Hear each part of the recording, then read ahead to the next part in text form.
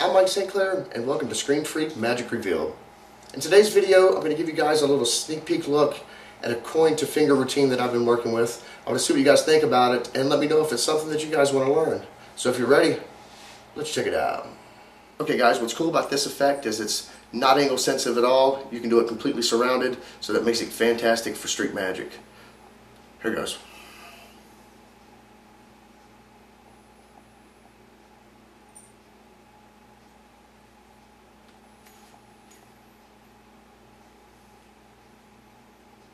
Now if this is something you guys want to learn, here's what I want you to do for me.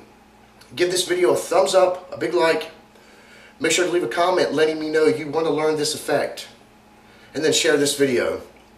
And that's all it takes. So you guys do that for me, and very soon I will be bringing you guys this tutorial if you guys want to see it.